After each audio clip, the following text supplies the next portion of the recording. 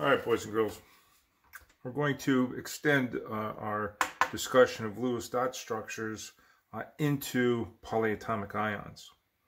All right, we have to make just one little addition to our method here, and we could do polyatomic ions. And let's just get in on it by doing an example. If you were to look up on your list of polyatomic ions, this formula for the nitrate ion, you would find that it's a polyatomic ion that contains a single nitrogen along with 3 oxygens, and the whole thing carries a -1 charge. Right. Now you can see that this is a non-metal compound, which pretty much is going to tell you that whatever's holding the N and the 3 O's together must be a sharing arrangement of electrons, because non-metals form covalent compounds. All right, the way we show the structure of a covalent compound is using Lewis dot structures. So we're going to go ahead and use the same process, and at the very end we're going to have to make just one adjustment to it to take into account the -1 charge that is on it. So for right now, let's forget that the -1 is there and go about this as if it were just a regular covalent compound. Right, what we do is we say to ourselves that nitrogen, of which there is 1 in this compound, contains 5 valence electrons. So we start counting these up. The oxygen, right, each oxygen contains 6 valence electrons. It's in group 6 of the periodic table, but there are 3 of them. So that's a total of 18 valence electrons from the oxygen, plus the 5 from the nitrogen, gives us a total of 23 valence electrons. Right. Now, here is where we have to take into account the fact that this is an ion and that it's a -1 ion, or 1 negative ion. How does anything gain a charge of -1? It does so by adding an electron to itself. Right? If it's a positive ion, then it would be subtracting electrons, or electrons are being given away. But a -1 ion means that the total number of valence electrons has to be increased by 1 to take into account that charge. So we come to the conclusion then that if we're going to draw the Lewis dot structure for a nitrate ion, we don't have to use 23 valence electrons in the drawing, but we have to use 24. That extra 1 valence electron is due to the -1 charge on the ion. Okay, so 24 valence electrons. Let's keep that in mind. All right, 24 valence electrons. All right, we're going to draw a nitrogen in the center. Typically, the element that's listed first in the formula goes in the middle, and I'll put 3 oxygens around it. 1 here, 1 here, 1 here, and I will draw a single bond holding these together. All right, that is the minimum required to hold a molecule together, is a single bond. All right. So each of these oxygens is bonded with a single bond to the nitrogen. Now, how many valence electrons do these bonds take up or use up? Remember, I have 24 total. Each bond is a shared pair, so it's 2 electrons, so that's 2, 4, 6. So I'm going to subtract 6 from my total, and I'll come up with the answer of 18. I have 18 valence electrons left to put in my drawing. These excess valence electrons are placed around the elements that don't have octets yet. All right, if you look at the central nitrogen, all right, it's got 6 valence electrons around it. They're all involved in bonding, so they're shared. So I need 2 more to give nitrogen an octet. All right, so subtract 2, I have 16. Where can I put these 16 valence electrons? Well, obviously they're going to go on the oxygens. Right now each oxygen only has 2 electrons, so it'll be 3, 4, 5, 6, 7. All right, I put 6 additional electrons around that oxygen, so I have 10 left over. Let me put 6 more around this oxygen, give that oxygen an octet.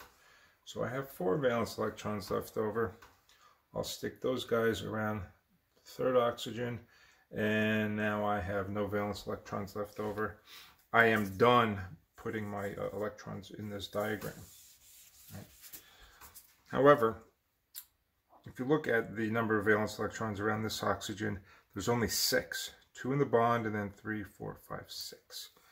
I need to get 2 more electrons onto this oxygen. And the way we do that is to look to one of its neighbors to see if it has a pair of non-bonding electrons, which this nitrogen does.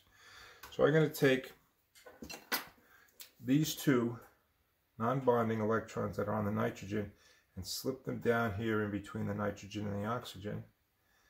And I end up now giving this oxygen an octet. Now if you go back, everything else has an octet. I'm done. I've used my 24 electrons and I've given everything an octet. Now there's just one last thing we need to do to make this a proper Lewis dot structure for a polyatomic ion, and that is we have to somehow indicate on this Lewis dot structure that this whole bundle of atoms, this nitrogen and 3 oxygens that are being held together, this whole thing has a charge of -1, and we do that by placing the entire structure inside a pair of square brackets, and in the upper right hand corner we indicate its charge is a -1. So the proper Lewis dot structure for the nitrate ion is that right there. Choose the sulfate ion. Sulfate ion. Alright. You look that up on your polyatomic list. It's a sulfur and 4 oxygen, so it's SO4, and it has a charge of 2-. Let's count up the valence electrons. Sulfur has 6, it's in group 6. Oxygen, also in group 6, has 6 valence electrons. So the sulfur, 6 VEs, valence electrons, and oxygen, 6 valence electrons, but it's going to be times 4 because there's 4 oxygens, so that'll be 24 valence electrons. And remember, we have to now deal with the negative charge on this ion. To become a -2 ion, you have to gain 2 electrons. So -2 ion contribution is to add 2 valence electrons to this list.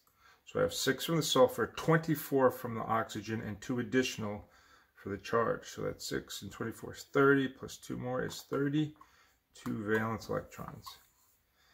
All right. Let me just make a note of that up here. 32 valence electrons.